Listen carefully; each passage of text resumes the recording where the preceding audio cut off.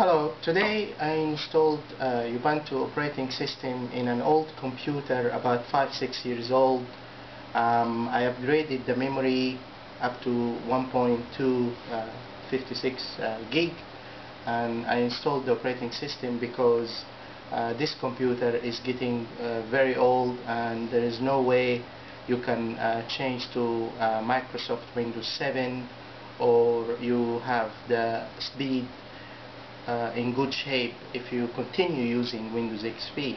So the scenario was how to benefit from this computer. It's an old, and how we can recondition or rebuild the software side and try to upgrade the hardware side if we can. So in our scenario, is the only things we can do is the memory and the video card, and in this case I done just the memory. So I'm going to show you briefly how this Ubuntu is really very efficient, because you don't have to buy any license, you don't have to worry about security or viruses, because it's secure, it's simple, it has a good looking interface, and it's faster. So let's have a look and see the options that you will look and you will question. So this is the screen, and you can see here the memory, and it's Ubuntu 10.10. and what I want to show you as well, we installed the media player VLCC. So this is to run and play all your media.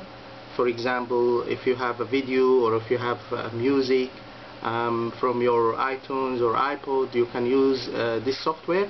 And also we have Picasa to organize your photos, internet telephony, Skype, and you have here, you can see Office open source.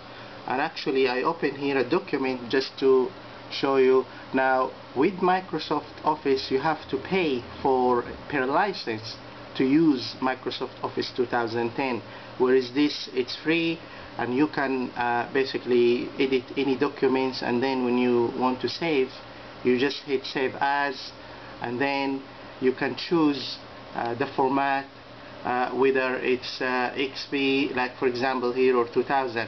So by doing this you can save the file in the format that will allow you to open in Microsoft Office computer. And as well, if you want to send it via email as an attachment, you can do that.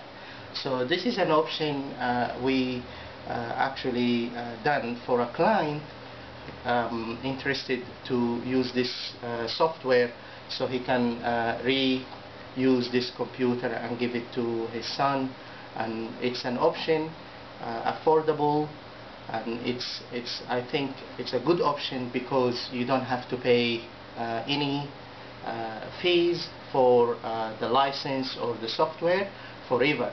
Thank you for listening. This is Mo Yamni. I'm a technical engineer at Asmarina, Sydney. Visit our website to learn more about installing Ubuntu. Thank you.